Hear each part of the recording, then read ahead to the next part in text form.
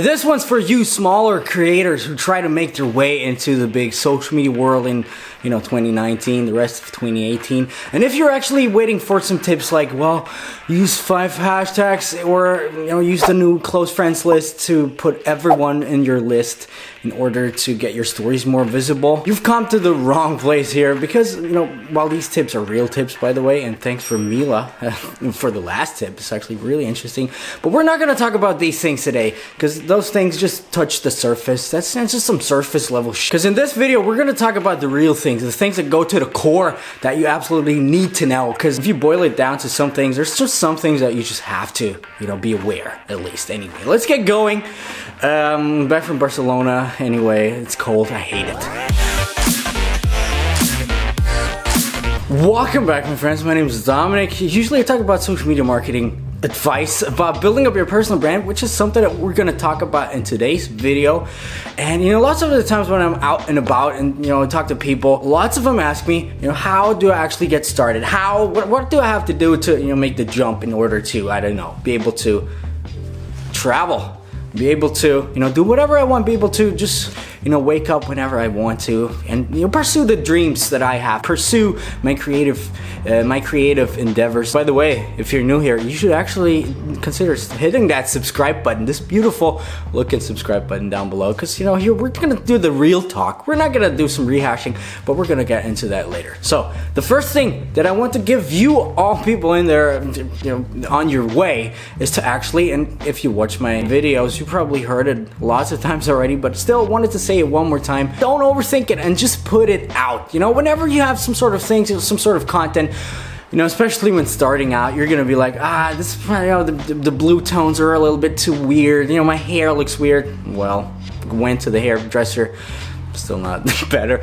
Anyway, see, just put it out. Because in my opinion, bad content or bad-ish content is still better than no content at all. Because, content is what drives the people. Content is what makes people get interested in you. Content is actually what it's all about, right? So if you only have bad content, in your opinion, you just put it out anyway. Of course, there's some bad content that you should not put out at all.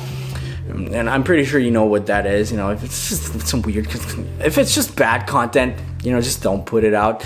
If you want to know what bad content is, I might have some profile review videos. We might have some people in there with bad content. Just click through them. But if you're thinking, okay, it's not top level quality, just still put it out, because it's just in our blood to actually always strive for better content, and that's just a good thing, but still, this good thing sometimes holds us back from putting it out at all. So if you're like, okay, this is only 80% of what I should do or should have done, still put it out. And of course, because you've watched my other videos, you know that already, the thing that I actually wanted to say is try to get your foot in the whole social media world with one specific niche. Take one thing that you're particularly interested in, plant the seed, put your foot in the door, and grow from that, right? In today's world, social media becomes bigger and bigger every day pretty much. And it's getting a little bit more complicated with each day to actually get your foot in the door in whatever niche. So if you just want to be some sort of mainstream blogger, or some mainstream vlogger, mainstream Instagrammer, it's not gonna work anymore, or at least it's not gonna work as easy anymore as with other things. What you want to do is take a specific niche, focus on that one, plant the seed, and grow from there. Take your small, it doesn't matter how small the community is, not at all. It can be some really weird, to be honest, because it's the internet, we know that. There's some weird people out there, and, if you're weird, I'm weird, I tell you that. I found lots of weird people that share the weirdness with me, so don't be afraid of that. If you think the niche that you want to go into is kind of saturated already, doesn't matter, man. It's still you, after all, being the creator, right? It's still you being the unique person behind it. And don't tell me that you're not a unique person, right? Everyone is unique in some sort of sense. Some people like those kinds of people more, some people like those kinds of people more. That's just the way it is, but still, you're kind of unique. I don't want to sound like a weird rant of all those weird motivational people, which, by the way, should be another point. Don't let yourself get too carried away by those, motivational people that have not done anything except for motivating, right? And they did it, whatever. We're gonna do a whole nother video about that. By the way, if this this video is kind of all over the place. So what I actually wanted to say is stick to a very specific kind of topic at the beginning. You know, you can grow and expand as, you know, you get more popular on the internet, but stick to a specific thing at the beginning. It's way easier for people to actually find you if you have some very you know, specific stuff to find, right? As opposed to, you know, Photoshop tips. No one's gonna find you. For example, when I talk to people and they ask me what I do, and I'm like, yeah, I have a marketing agency, but we're specifically focused just on Instagram. That's all that we do. Most of the people are like, what? You can actually survive with that? Guess what? Not that yet, so it's kind of going okay, I guess. Next, very important tip in my opinion that I actually don't see anywhere else being talked about is that to watch out to not get caught in this whole response loop, as I call it.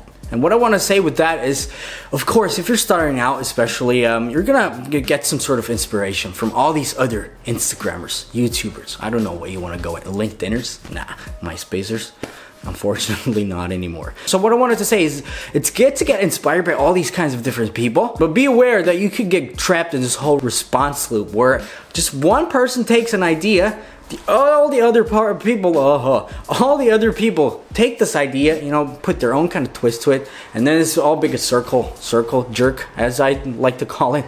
And you know, things just don't innovate anymore, and everyone is just talking about the same things, and you know, no one actually thinks outside the box anymore, you know, and this is what happens a lot on the internet. And as a result of that, people are afraid of actually, you know, they see all, for example, they see all these YouTubers talking about, you know, personal branding, for example, in this one specific kind of way. For example, there's Gary Vee, he talks about this one thing, and there's all the other people jumping on that bandwagon and taking as, you know, because they're like, yeah, this is Gary Vee, and we're gonna take this, put our own kind of spin on it, and that's it. But still, all these other ideas just spring from the grain of, you know, Gary Vee's idea.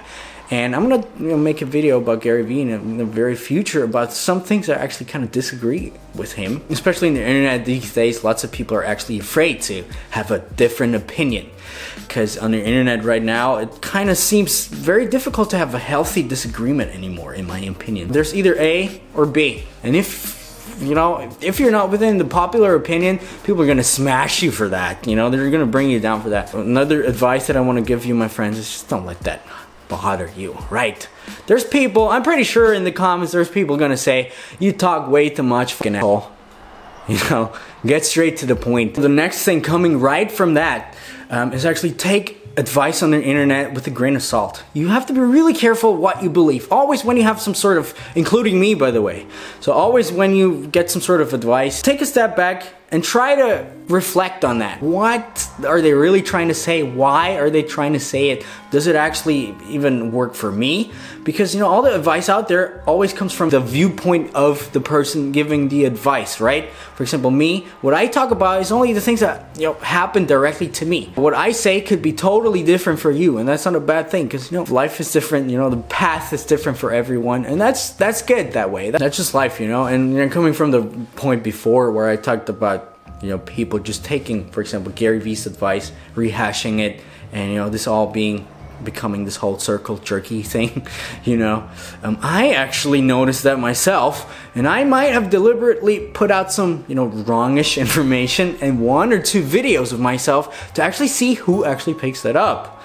And there's some people that you would not even believe that picked up my kind of, it's not bull, but let's just say it's some stretched reality.